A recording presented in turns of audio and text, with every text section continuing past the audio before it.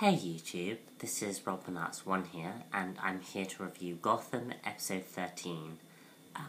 Welcome back, Jim Gordon. So apologies for the lateness of this review. I've had a really busy 2 weeks. I haven't had time to sit down and actually make a review. And I'm doing this quite literally from the very top of my head. So apologies for the unprofessionalism of this video.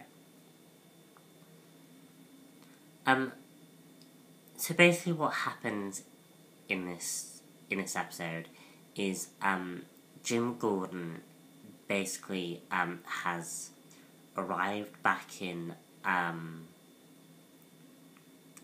the GCPD and is basically is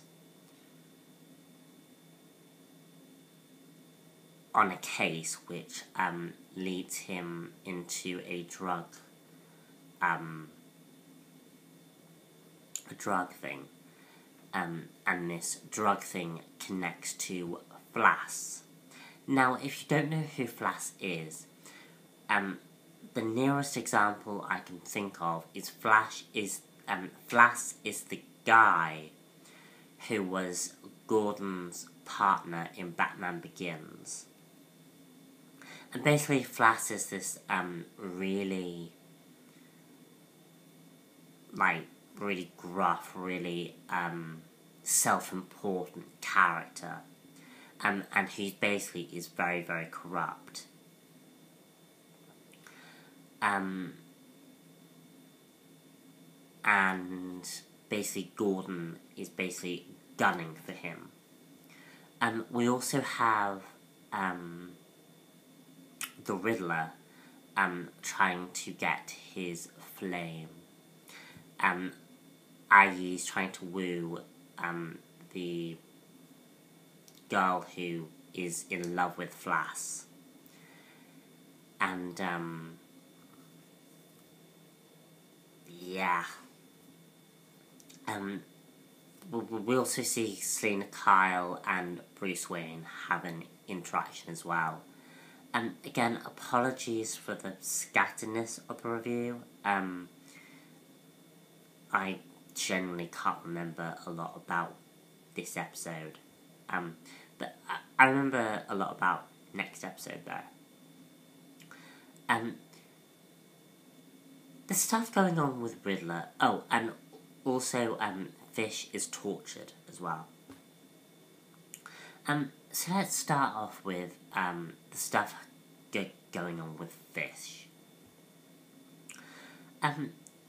Fish is clearly just reeling from the events of the last episode.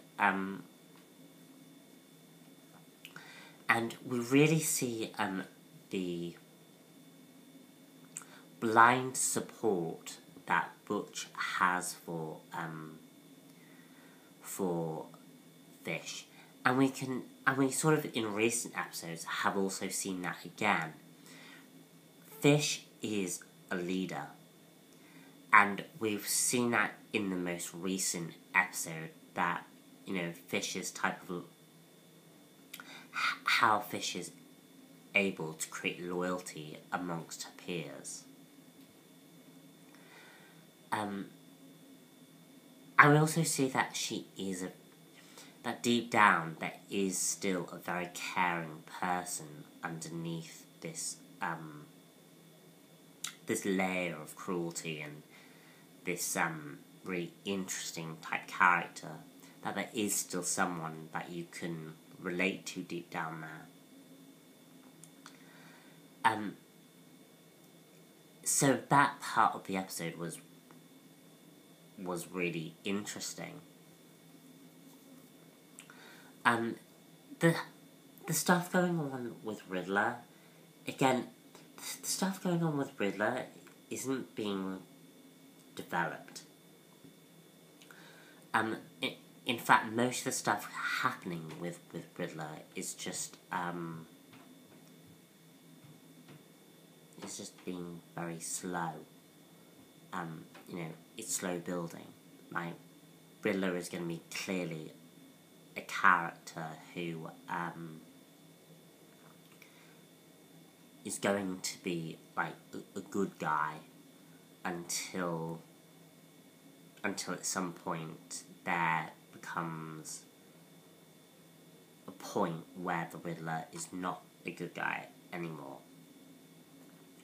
And his relationship with this woman that Flash is dating, I think, is quite interesting. And she does have this sort of sinister type motive to her. So I am wondering how much of that is going to factor in with what's going on. Sorry for the background noise, might be a bit too loud. And then we have the stuff going on with Flass, and it really just concludes that corruption in the GCPD, which was a nice little end, and it sort of implied that there might still be some corruption, but Gordon's managed to do something good in the GCPD. Guys, all in all, it was a good / okay episode.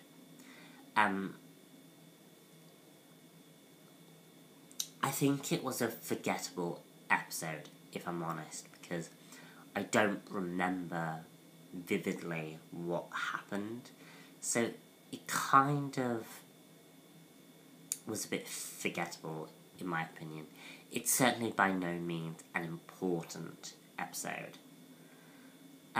So stay tuned for my next episode, which is 14 and 15, because I'll be reviewing the Dr. Crane Scarecrow arc. So stay tuned for that. Bye.